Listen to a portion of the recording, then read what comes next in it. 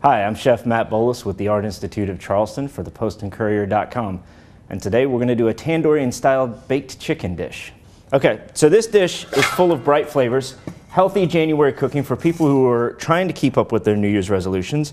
Has bright flavors, lots of spice, even for those who don't like spice. It's not hot, it just has a lot of bold flavors. So, a little bit of olive oil in a bowl, about 1/4 cup, 1/3 cup. What you want to do is take a tablespoon of smoked paprika. If you don't have any smoked paprika, regular paprika will be fine. A tablespoon of ground cumin, and about 1/2 teaspoon or so of red pepper flakes. For those of you who do like spicy food, you can always add more red pepper flakes to enhance that. Also, about 1 tablespoon or so of fresh lime juice.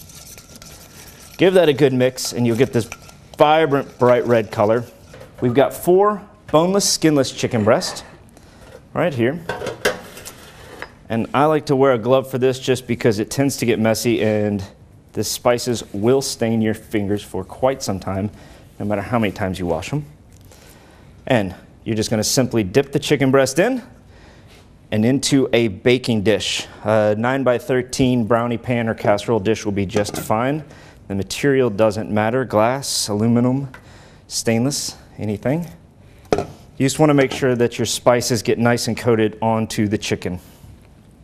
From there, we're going to mix together our accompaniments. If needed, you can see in the pan is not a lot of olive oil left. You can add a little bit more so that everything gets nice and coated. We're going to add chickpeas to start. As much as you want. Usually for 4 servings, about 2 cups will do. Red onions, and I choose red because they have a little bit more spice to them as far as pepperiness, and they're not as sweet as regular white onions, though if you prefer white onions, obviously they will work just fine. And cherry tomatoes that have been simply sliced in half. About 1 cup of those. We're going to take this, mix it all together nice and thoroughly into the olive oil and spice mix. Then we are going to simply pour that all over the top of our chicken.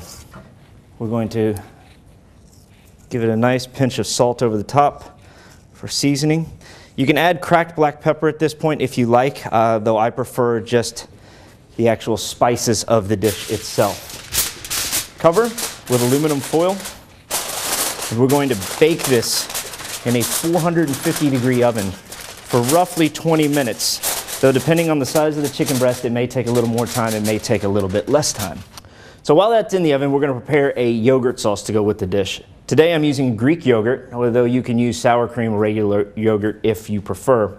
We're going to use the same spices that we used on the chicken. So once again, smoked paprika, fresh ground cumin, and just a touch of chili flake. We're also going to add a pinch of salt, a little bit of olive oil again, just for the nice flavor that it provides, a little citrus flavor from the olives, and a little bit of fresh lime juice for some more acidity. Just give it a good mix. The other thing that we're going to put on there is a quick pickled red onion, which is what I've reserved the rest of the lime juice for. And simply, all you have to do is take your onions, drop them in the lime juice, and we're going to add a little bit of cumin to go with it, because cumin and limes and red onions love each other. It's like a marriage made in heaven. So we're just going to drop that in there, about 1/2 teaspoon, and a pinch of salt, and we're going to let that sit until the chicken's done. All right, so our chicken is done. Pulled it out of the oven. Thank you, Junnie. Careful when you remove the foil, steam will get you. So you can see that it just baked up nice and golden.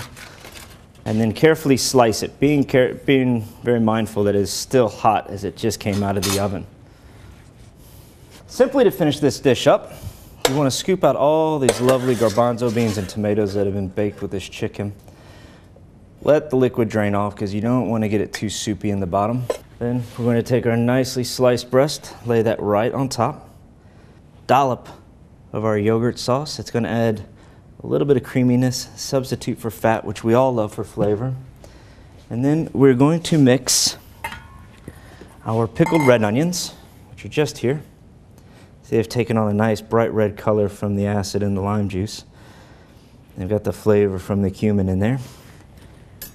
And a couple of fresh picked cilantro leaves, and then set that right on top. A nice Tandoorian styled chicken dish with fresh cilantro and red onions. I'm Matt Bolus with the Art Institute of Charleston for PostandCourier.com.